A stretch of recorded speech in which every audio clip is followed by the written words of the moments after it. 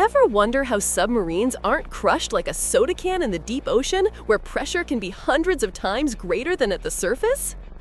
It all starts with their shape, typically a cylinder or sphere, which is the best for distributing the immense external pressure evenly across the entire surface. This pressure hull isn't just any metal, it's constructed from incredibly thick, high-yield steel alloys designed to resist bending and buckling.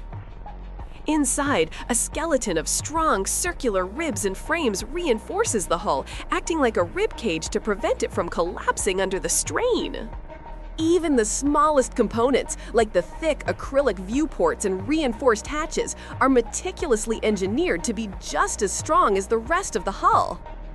This combination of smart geometry, super strong materials, and reinforced framing allows these incredible vessels to safely explore the crushing depths of our oceans.